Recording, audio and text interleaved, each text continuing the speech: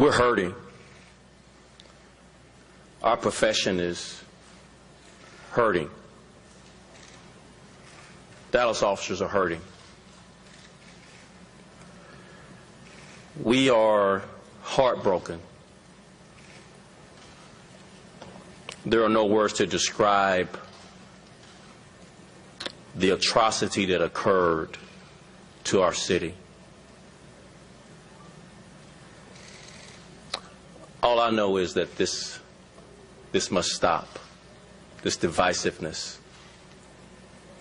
between our police and our citizens. To update you on what's transpired since we last spoke, let me walk through the standoff that had occurred, or that was occurring at El Centro on the second floor, the college there in downtown Dallas. We cornered one suspect and we tried to negotiate for several hours. Negotiations broke down. We had an exchange of gunfire with the suspect. We saw no other option but to use our bomb robot and place a device on its extension for it to detonate where the suspect was. Other options would have exposed our officers to grave danger. The suspect is deceased as a result of detonating the bomb. The reporting that the suspect killed himself is not accurate. We've confirmed that he's been deceased because of the detonation of the bomb. Our hostage negotiator did an exceptional job getting this suspect to talk before he died during the hours of negotiating that eventually broke down. And I want to share with you some of the comments from this suspect.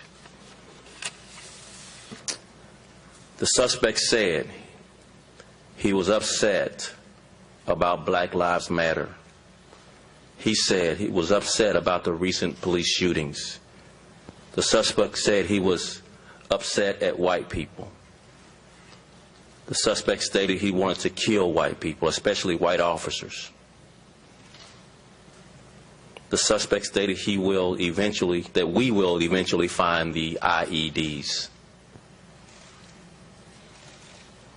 The suspect stated he was not affiliated with any groups, and he stated that he did this alone.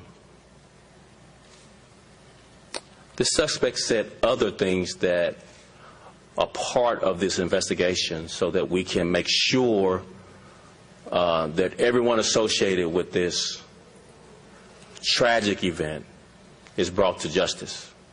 So as the mayor said, we won't expand on any further on what other suspects we have interviewed or looked at or their status until we get further into this investigation and get closer to a conclusion of what and who are all involved. But let me just say just some closing comments about Dallas police officers and Dart police officers. Some of the bravest men and women you'd ever want to be associated with.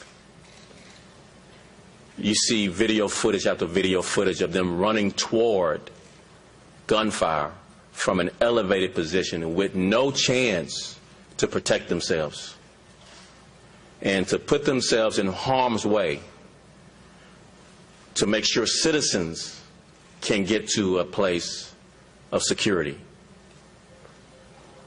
So please join me in applauding these brave men and women who do this job under great scrutiny, under great vulnerability, who literally risk their lives to protect our democracy.